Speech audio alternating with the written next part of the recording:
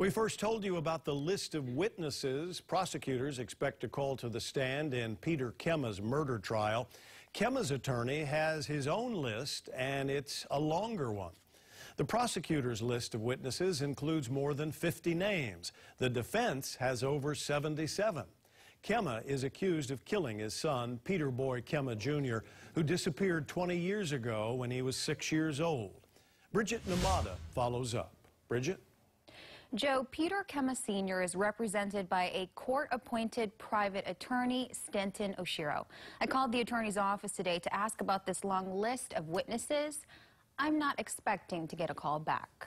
Are you responsible for your son being missing, or did you kill your son? I did not kill my son. As far as I know, no, I did not kill him.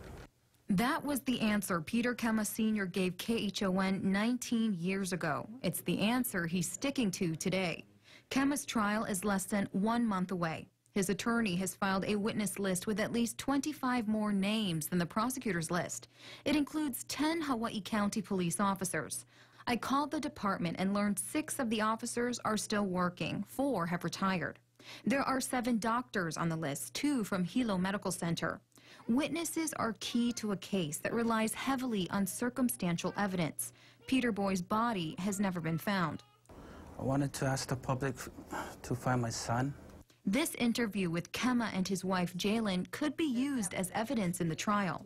During the nearly 20-minute interview from 1998, Jalen mostly wiped away tears.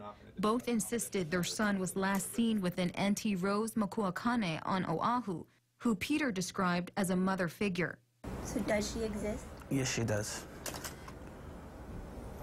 Mrs. Kema, have you met Auntie Rose in the past?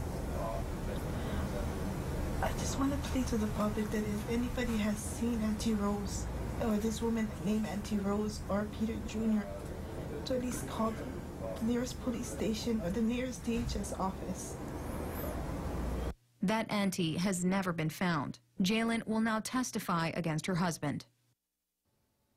Jalen was initially charged with murder for her son's death, but accepted a plea deal for a lesser charge.